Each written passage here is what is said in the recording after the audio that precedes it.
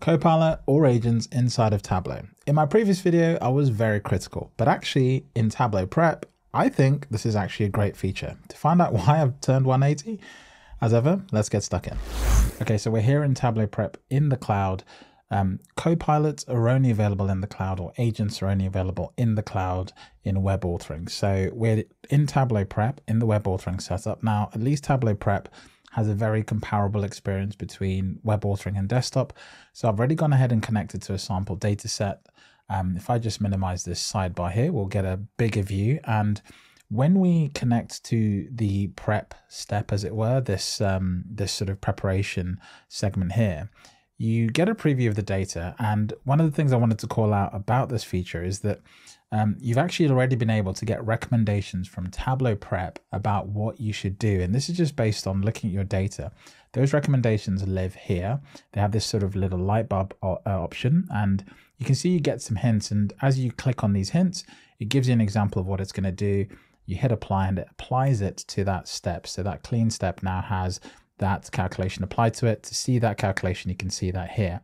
But the Einstein Copilot or Tableau agent capability inside of Tableau Prep only lives inside of the calculation window. Unlike desktop, where it's on the top right and in the calculation window, in Tableau Prep, it's only inside of the calculation window. So when I open it up, you can see it's right here.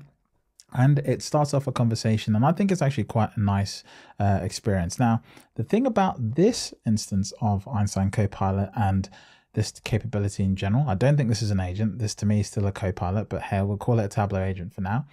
The thing about this is it's focused because it's only in the calculation window. I think it does a better job than the desktop equivalent, which tries to do a bunch of other things in charts and therefore goes wrong more often. So if we just focus on calculations, we're going to ask it to do a couple of things. So first of all, I'm going to ask it to split the order field in a specific way. So let's say I don't know how to do this and I just want some help writing a calculation to split the order field. You can see the order field is just here on the left hand side. It's US 2019 103 800. So can you split out the order field and just keep the first two letters and the last 6 characters? Okay, so that's a very simple question. Now, I made a mistake and I hit apply down here, thinking that's what you've got to do. It is not. That will create you an empty calculation. You can see that actually is exactly what it's done, and it's created an error. You can just see that faded out. What you need to do is click on this small button here, this envelope send paper airplane icon. I never know why it's that. And yeah, it basically writes a calculation. But it does highlight one specific thing, which is if you're very prescriptive about how you write it, then you'll end up getting exactly what you've asked for. The way I wrote that calculation was as if I was someone who knows something about the split function and exactly what I'm trying to do. So I was almost too descriptive, if that makes sense. So if I go ahead and select the replace calculation, you'll see that it puts it into the calculation window right here. If I then click apply, we can actually test if this works, because the calculation will appear here in calculation 1, and you can see that it's kept it and it's kind of done the right thing. So it's taken the first 2 and the last few bits, and then we can go ahead and add whatever other thing we wanted to add. Now, what we can do is we can say, let's try a follow-on question. So can you add a hyphen in the middle? Just so we can sort of see if we can tune this to work with some prompts that I'm giving it, rather than me having to go out and write the calculation. So you can see that it has actually done that, and we can go ahead and replace the calculation. We go ahead and hit apply, and that fix has been applied. So for me, I think this is very powerful for people who are inside of Tableau Prep and they're just trying to get some help with calculation. That I think was actually faster than having to think and, you know, go find all the functions and test it out and make sure you're doing all the right things. I was able just to turn a simple sentence into a calculation, and it's correct. I can see the results immediately, and I can actually go down across the whole entire data and preview it. And I actually learn a few things about the function and how it's being done, so I can take that knowledge away and use it as a reference. I think it's actually a great idea that it's right here next to the reference pane, because once you've used the function in Einstein, you can go ahead and check the function here and just search, well, what does the left calculation do, and get a description. So having these two side by side, I think this is the sweet spot for this capability, and I like that it's super focused. So that's a very simple example. Let's go ahead and change this up. I'm not going to create a new calculation. We'll just stay in here and just test what it can do. I've got some other elements here. So what I'll ask is, look, hey, can you write a date calculation to shift the date by 3 weeks for the order date? Yeah. Now I've written this in the wrong place, so I'll just go ahead and grab this and I'll put it in here. So can you write calculation to shift the date by 3 weeks? Go ahead. Oh no, I hit save. I made that faux pas mistake myself. Oh wow, that's kind of really bad. Let's go ahead and put this here.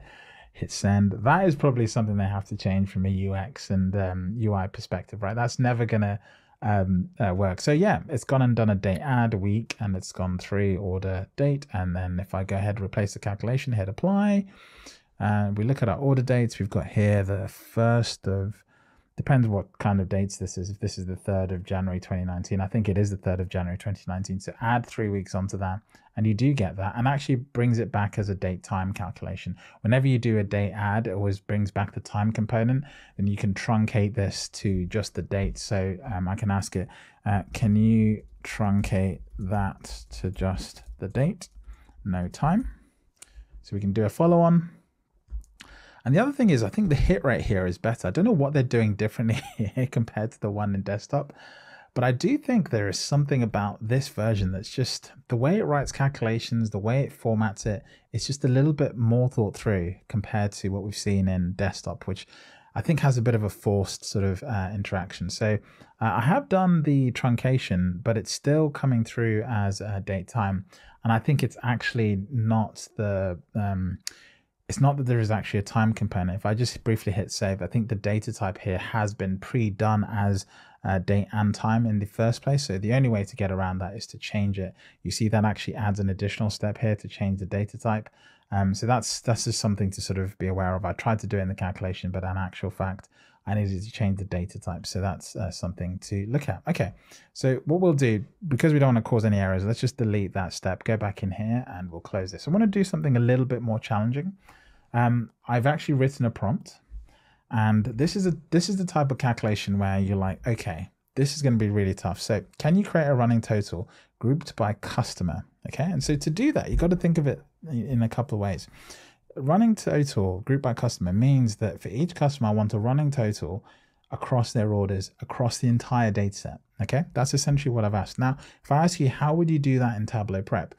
The way you'd think about doing that would require you to essentially build out the summary table for each customer. You'd probably want to visually sort the data, then go and do the running total using the running total calculation so you could see the result. And the thing is, you don't need to do that. You can actually just write the calculation, and Tableau Prep will give you a preview that is actually matching of your request, because the function itself does a little bit of sorting anyway. So if I go ahead and send that to Einstein Co-pilot, in this case, Tableau agent, sorry, I keep switching between those two terms, it correctly writes a good calculation. So partition, customer ID, order by order date, ascending, running sum of cells. And so if we go ahead and replace the calculation and hit apply, we'll actually go ahead and let that finish. We're going to get an error potentially because we might have dates in here. No, it's changed it, which is great. And I'll just zoom out here. And then what we'll do is we'll bring this up. Let's just bring this up and let's go to the table view. And if you just pay a little bit of attention to this, you can see that here, Natalie Day Cherney is the customer. And if you look at the order date, it goes from 2019 all the way to 2022.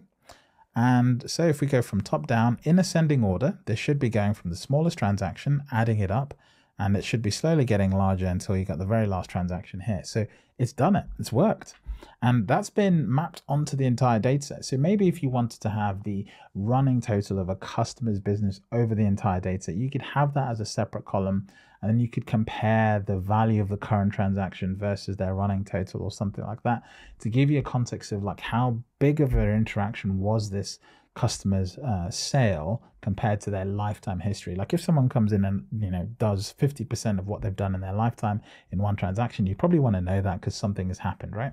So that could be a really good thing to do. But anyway, regardless of that, that is actually, I don't think many people who use Tableau Prep every single day would get that calculation right the first time. But I think they could describe it very clearly. And you can see here, Einstein Co-pilot absolutely nailed it. So for me, this is a great experience. And actually, and this is sort of the upside here, this is a better way of writing the calculation because I'm just using human speak to get exactly what I need. And at least in my case, I can validate this and go and check it. And I've got a very good understanding of how this works.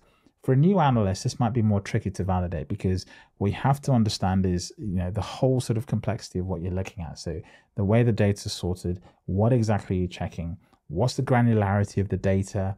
What is a group by? What is a petition? What's the ordering by? And then what does the running sum in cells do? Like all of that, there's a lot of assumed knowledge there. And to be honest with you, if you're a new analyst, each one of those is probably in itself a 5-10 minute journey just to understand this very simple function. But nonetheless, Tableau agent, Einstein Co-pilot can write it for you. So I think this is a great feature. I think it's very nice. Now, the one thing I will say is that this doesn't come enabled by default. So in the next part of this video, I'm going to show you how to enable this. You do have to do some work in the settings space. So let's take a look at that and see how it works. Okay, I'm back in my own Tableau Cloud instance. This is the Tableau Tim instance, as it were. If you go to settings, you'll go to this general page. There's a bunch of settings in here that have been added over time.